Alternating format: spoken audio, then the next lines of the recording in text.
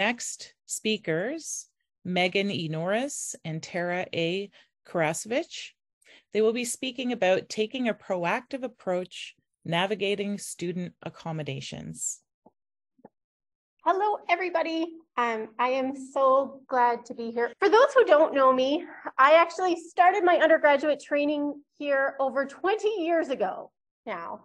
I'm not sure how, because none of us have aged any in 20 years, but we sure learned a lot together. When I finished my undergrad degree, I went on to graduate school. I was a professor for a while at Purdue University in the States. And then I was back in Halifax for a while. And now I teach and work as the undergraduate chair of psychology at Queen's University.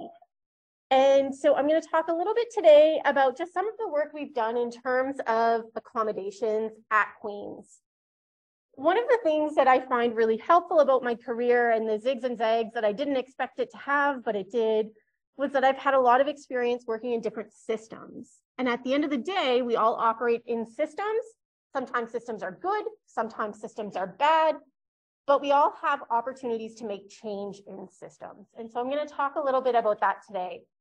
I do have slides, but I also really want to work to bring us together after lunch. So to our colleagues and friends who are online, we're going to get you kind of up and moving a little bit. For those in here, I'm going to get you up and moving a little bit. And just like my students, everybody's cringing as I say that. But I promise it will be okay and we'll have some fun together. Thank you. I'm going to keep my mask on, but you can assume I have a big smile underneath. Usually I do. So thank you again for letting me be here today. So today I want to talk about some real barriers in terms of systems. I have another talk where I really make a case for the importance of public higher education and how it leads to better society. I'm going to take for granted that we all buy into that here. Higher education is associated with a slew of positive outcomes across the board. And when we have barriers that don't need to be there, we've got a problem. I'm also going to talk about some of the kind of systemic issues we're all in. I'm going to talk a bit about the Nova Scotia system and probably a lot about the Ontario system that I'm coming from, because there are important differences there. So from Nova Scotia, post-secondary accessibility framework, I want to take time to read this out just again to highlight perspectives with respect to accessibility. Access to education is a human right, and Nova Scotia's post-secondary sector is committed to ensuring access for persons with disabilities and others who experience barriers to accessibility, such as those who identify as deaf or neurodivergent. Accessibility is a collaborative process requiring participation from all stakeholders. I'm going to say here, invested parties in terms of thinking about language and modifying language. Departments, faculty, staff, students, and partners. It requires understanding the barriers persons with disabilities face accessing education and committing to prevent and remove them through the proactive design and revision of programs, policies, practices, services, and infrastructure. As a body on the ground working in this takes time, effort, care, a whole lot of resources. It's needed, it's necessary, and I also want to recognize that we are all individuals working in a space, and this can sometimes be really challenging, especially if you have other tasks and duties that you're working on. Something I really appreciate about the Ontario approach to accommodations in post-secondary is that just as equal to what happens in terms of providing accommodation is the process by which you get there. So from Human Rights Ontario, a failure to give any thought or consideration to the issue of accommodation, including what, if any, steps could be taken, constitutes a failure to satisfy the procedural duty to accommodate. So it is not just about the accommodation that's implemented, it's about the care and the thought and the investment in the process to get there. Megan, yes. Ask you a quick question about that definition. I hate to give you this. Totally.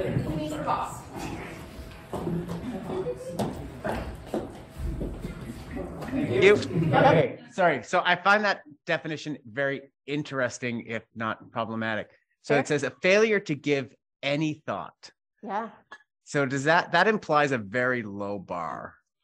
So I think a challenge in this space is that there are vague and fuzzy definitions. The approach that we're taking and the approach I'm going to show you today is that it's actually a lot of thought. And so, because that's the right thing to do, right, at the end of the day. And so, I would hope that we're going to do better than law. If you want to get into what is precedent, I think that's a good question, and I think it's fuzzy and not very well leaned into. I'm going to throw this packaging out. Okay, so I'm going to take the position that we must ensure access to equitable learning experiences, not just because it's the legal thing to do, but because it's the right thing to do, because it's associated with a lot of positive outcomes. Ultimately, as instructors, it is our goal to have students able to participate in courses. Language that Queen's is starting to adopt is that, we have these learning outcomes, and we can talk about learning outcomes and pros and cons of them, but it's really important that we communicate what is essential in our courses. So for example, a kind of common example that's talked about is if you have a music class, and it's like an orchestra type of class, and you go in and you take a seat as somebody who can play the clarinet, it's not a learning outcome that you play the clarinet, but it is an essential requirement for you to participate that you can play the clarinet. Embedded in our curriculum are lots of these essential requirements that we may or may not make explicit. We want to think about what is essential. So for example, if you're teaching a fourth-year seminar course and an oral presentation is required, that oral presentation is essential. But there's ways that we can have oral presentations that may not mean standing up in front of a class. Maybe it's recording something, maybe it's putting something online, maybe it's leveraging ed tech like Flipgrid, but thinking about how we can accommodate for those essential requirements. And there will be times when accommodation may not be possible based on an essential requirement. If that is the case, we need to justify why and how we've thought about it. And this is where those conversations really come into play as being really important. So oftentimes students and others may have better insight into how to accommodate than we do. I also want to acknowledge that we are facing a little bit of a tension as we modernize teaching. So from the EdCog literature, we know best practices in teaching and learning for long-term memory are to have increased frequency of assessment, to have increased contact, lots of feedback. We're doing tons of formative assessment, increased frequency of group presentations. All of this increased contact is also happening at a time when we see rates of disability in post-secondary increasing, and the nature of disability is changing as we support students who have disability. Learning disabilities and mental health disabilities are two of the fastest growing categories of disability in post-secondary, and they can often be episodic. And for anybody who has experienced stress and stress-related outcomes like midterms and finals, when we have lots of high-stakes summative assessments, are challenging, right? So how do we then think about maximizing pedagogy based on what we know is best for long-term memory and also reducing barriers for students to engage? It's this that I'm really going to lean into today with you. Again, we're going to workshop this a little bit. And I'm going to introduce you to one approach for supporting students and instructors in the context of thinking about essential requirements. Here's what I'm going to say, and I know this is being recorded. I'm really hoping in 10 years, we can look back at this talk and I'm going to be mortified at what I am suggesting. This is one imperfect start to an area that is growing. We are learning all of the time. What I have, I don't link it here, but I can link it. The model I'm going to show you today that we're implementing, We've actually published through OSF, and it's available on Google Sheets with the intention of bringing in more perspectives so that we can all learn and grow together. And so that people can be like, what are you thinking? This is absolutely not going to work. Please tell us. The goal is to make a more accessible and inclusive system. And so, you know what, let's make some mistakes and fail fast so that we can do better. Okay. As we think about accessibility in the classroom, we have to recognize that we work in a series of systems, sometimes that are multiple pay grades above us, and we may not be able to change everything up there. The Maritime Provinces Higher Education Commission degree level qualifications framework provides, Lucy, here's where you're gonna shout out. Can you now see a web page? We've got, in Nova Scotia, these degree level outcomes. I'm not sure the degree to which these are very salient in the Nova Scotia higher ed system. Ontario has these. We call them UDLEs, undergraduate degree level expectations, and they are very front of mind in terms of how we have to develop and deliver our programs.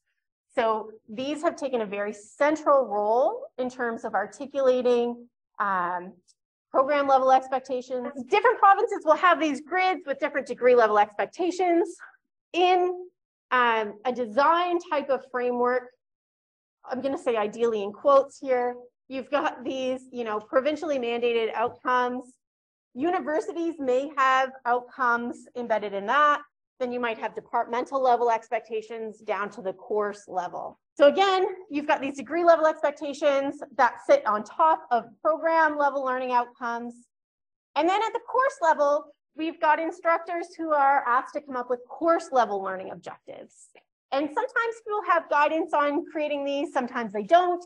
Sometimes, depending on your institution, you inherit these learning outcomes and the systems don't allow you to go in and tweak, and so we live with them. But they may communicate things to our students that either we want to communicate or we may not want to. So thinking about the fact that an individual course and instructor operates under these systems, there's also university variance in terms of systems. So at Queen's, what happens is students will go to a central accessibility office where they will be provided with a letter of accommodation. That letter of accommodation tells us some pretty generic things. So it may say, extra 15 minutes per hour for assessment. And we can never ask students why that's in place to be able to design an individual system for that student at that level of knowledge. This is actually in place for a really good reason. It's there to protect student privacy and to protect student health information.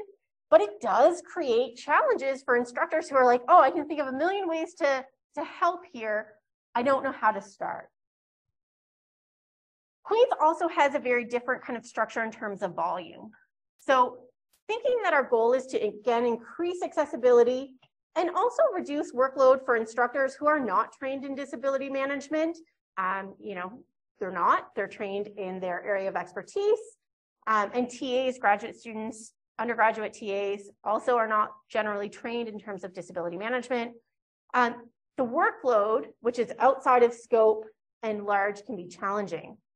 So in psychology alone, we timetable 10,000 undergraduate seats in psychology. Pulling from the literature, if we want to assume about 20% of those students will have at least one type of accommodation, and assuming that you might have 3 assessments per course, this means that we are working to accommodate 6,000 students in terms of adjustments to their assignments.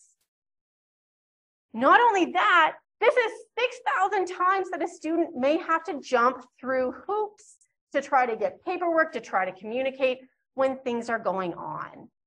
So wow, we've got a big opportunity to kind of let's just bring this down for everybody and also open doors for everybody. The system I'm going to talk about is, first of all, not going to be perfect for everybody. It is a way to reduce some of the barriers. Accommodation is an individualized process. This is not going to take away the need for discussions, but it's hopefully going to take down some of the need for some of those discussions Just going to make it easier for students. This model is tweakable from a systems level. So again, I'm going to use language that's probably Queen-centric, and I apologize. It's what I know best right now, but you'll see how this can be tweaked across courses and institutions and departments. So the change for instructors, and it's going to seem super small, but it's kind of big, is that you should be thinking about accommodating students before your semester ever starts, before you ever make your syllabus, before you think about your assessments.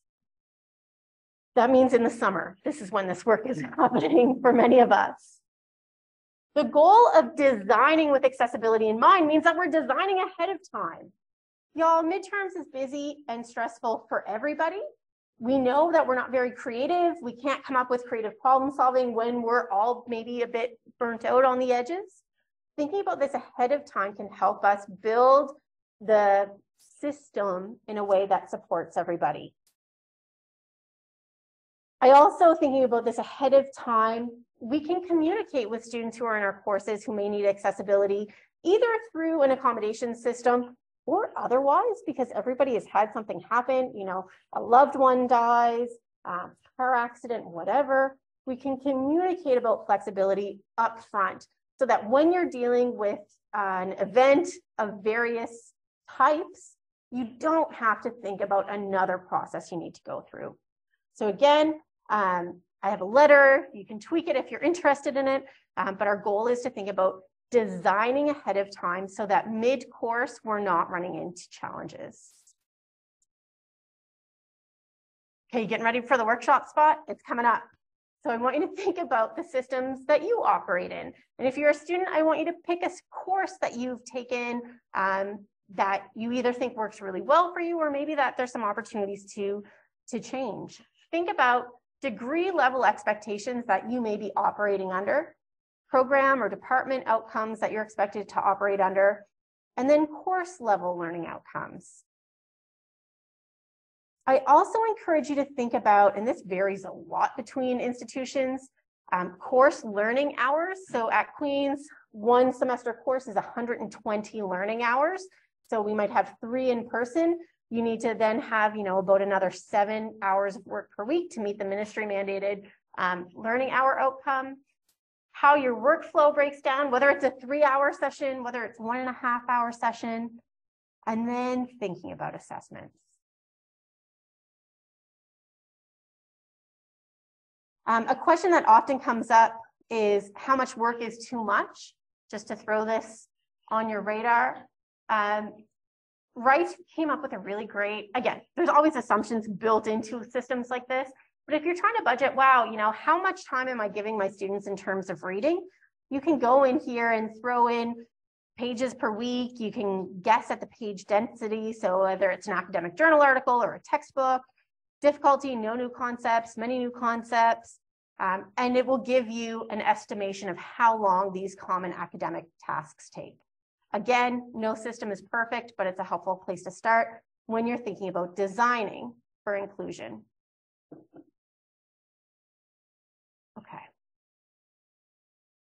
Recognizing that there are many ways to accommodate many different situations, I want us to do some brainstorming together. I'm going to minimize and stop sharing my screen so that we can see Zoom. So y'all are going to be center stage in terms of the chat.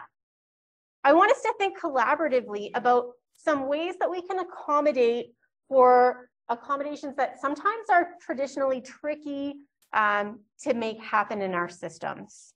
So how might we accommodate if a student needs an accommodation for extra time, but it's not possible? So for example, you may have an assignment that is due at the start of class and you cannot take anything after the start of class because you're going to give feedback right away. You're going to tell them what the right answer is. What might we do there? So what I'm going to do is I'm going to use breakout rooms in Zoom, and then I'm going to have y'all chat amongst yourselves to think about what are some things that we could do. Does anybody online or in the room have an idea that they might want to share for how we can accommodate for a need for extra time when we have a hard line that we cannot move beyond. I'm gonna throw the squawk box over here. I'll pass it. I don't trust myself with it.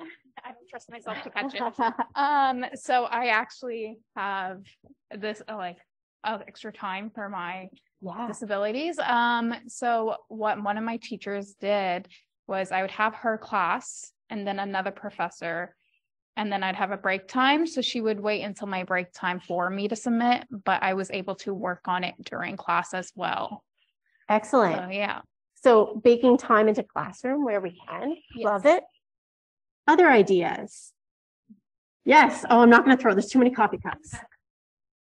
I kind of have a bunch, but this is Love it. daily job. Bring it on. But some of the stuff that we kind of encourage professors, looking at how much is actually worth in the syllabus, and if it's something that they can just get feedback on rather than actually be graded on, and that grade could be added on to something else. Yeah.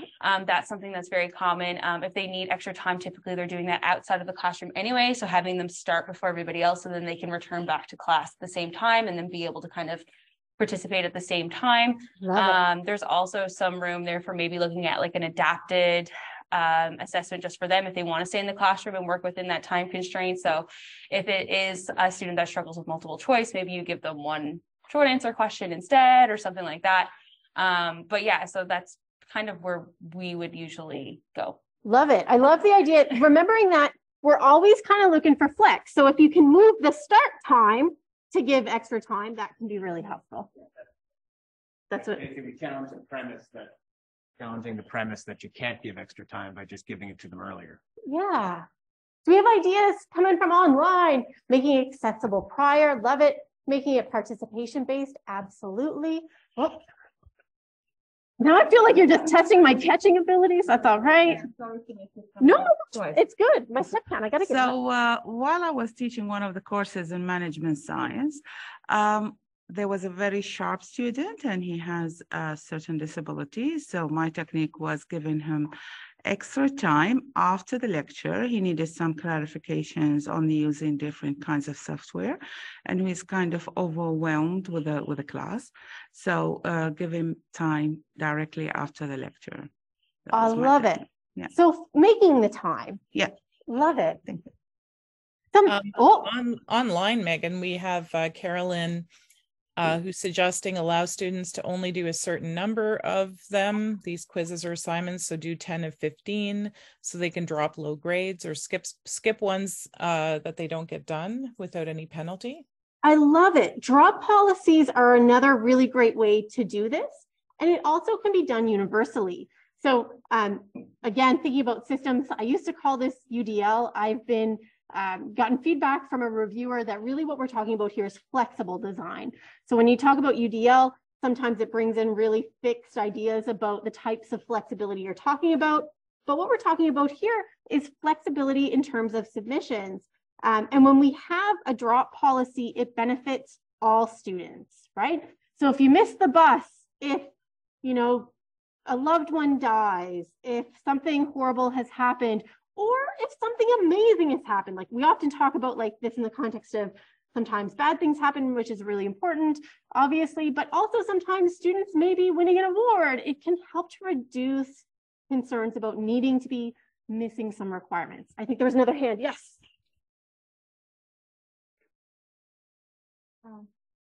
This is weird. I don't really have a question. I have more so of a comment. Yeah. Yeah. With accommodations, obviously all students would, you know, prefer it, but not necessarily want it. Yep.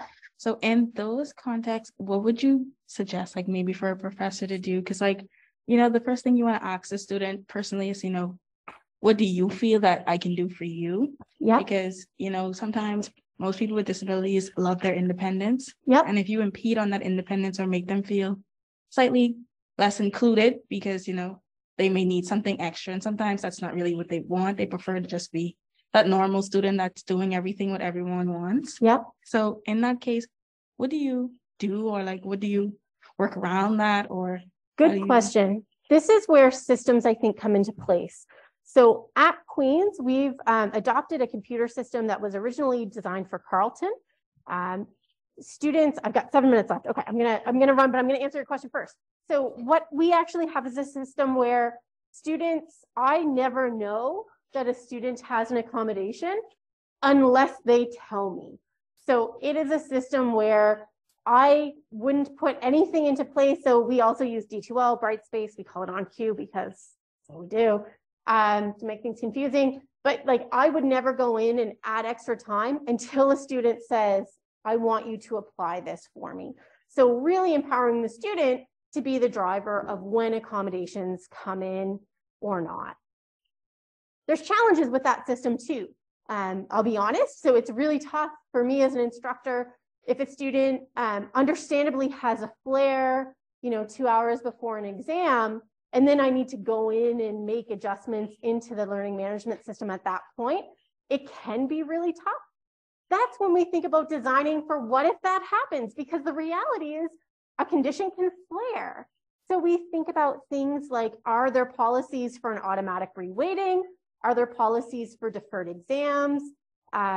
Things of that nature. So it's really thinking about kind of the if then, which actually sets up with what I'm going to talk about for the last couple of minutes. So I'm going to send you in the chat to my website. Again, sounds super horrible. It's only because it's the only way I could figure out to get you access to a file. So I just put it in the chat. And for those of you who have a computer here, you can navigate to this. I'm going to accept my cookies. I don't know what they are, but that's okay. If you scroll down to the bottom, and I'm going to apologize, I totally spelt my colleague Tara's last name wrong with 2 W's, and she laughed at me, but I can't figure out how to fix it. This is part of the challenge, is that sometimes we are not super tech savvy, but you can download and open an Excel file. I'm going to encourage you to click over to the first page. For those of you who are here, can I get your self? I actually printed out a version of the first page. If you can just pass those out, that would be lovely. Thank you. As you're preparing and designing your courses, I encourage you, let me share my screen so you don't see what I'm talking about here. I encourage you to really think intentionally about, maybe not your course title, it's probably given to you, but do think intentionally about what are your prereqs. So can you make an assumption about essential requirements? Think about learning hours if those are provided to you. Do you have a mandate for 3 hours per week face-to-face? Do you have a mandate for 120 learning hours per semester? Do you have flexibility in terms of how that's allocated? So if you're interested in running a flipped classroom, let's say, do you have the authority to do that within the context of your course? Thinking about course description, this may be provided to you through an academic calendar, through the institution. And then thinking intentionally about what your course learning objectives are. And we can talk about learning objectives. I'm going to give my bias here. The scientist Meghan hates learning outcomes and learning objectives. I cannot find any empirical evidence that they help facilitate students learning better. Looking for a nice 2x2 design where we manipulate if students are taught how to use learning outcomes, yes or no, versus if they're provided yes or no. But I do think that from a systems perspective, they're very valuable. They make explicit what it is that we want to cover and what it is that we're doing here.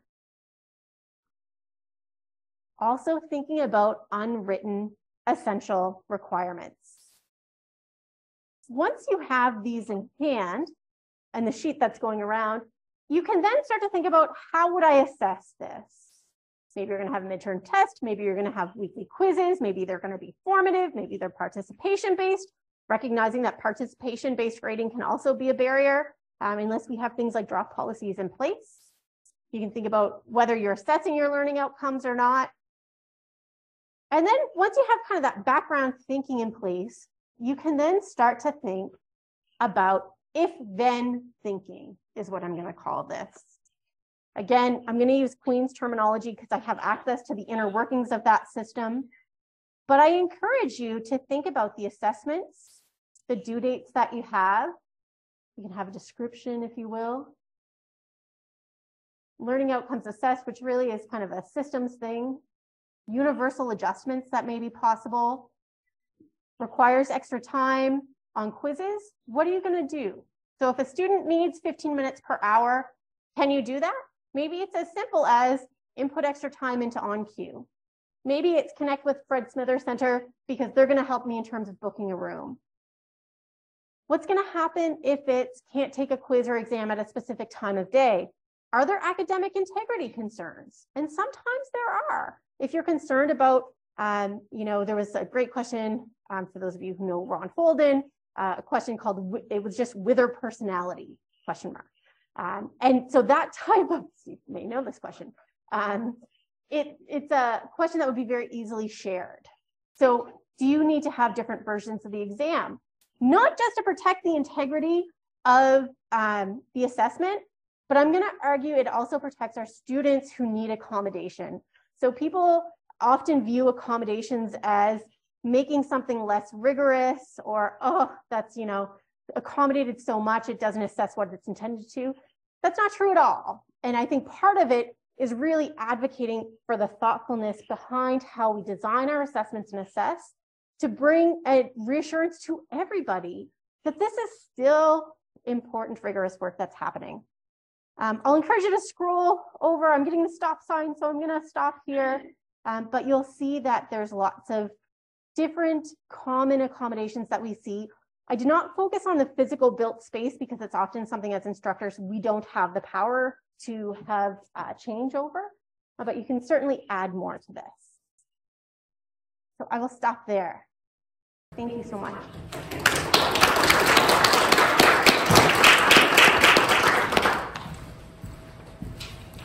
Thanks so much, Megan. Awesome. Thank you so much, Megan. That was really interesting. I just wanted to know, in your experience, I'm looking at this chart and I'm thinking in a perfect world, every professor is filling that out in advance and having these summertime thoughts. But I think we both know that in reality, that doesn't happen. In your experience, how have you been able to assist the buy-in from the academic side of the institution?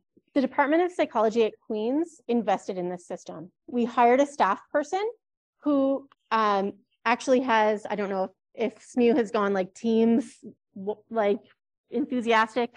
Every course now has a Microsoft Teams account that the instructors and designated TAs are in, along with our accommodations LMS person. They build this if-then statement, and then the instructors build the if-then statement, double check that the staff person understands it, and the staff person now manages all communications for classes that opt into it, right, which has significantly reduced email volume for instructors, and students report significant satisfaction increases because they're getting consistent feedback and information from somebody whose sole job it is to provide that accessibility. So that's a systems thing at the department level that we were really able to facilitate. Oh, that's fantastic. Yeah. Thanks.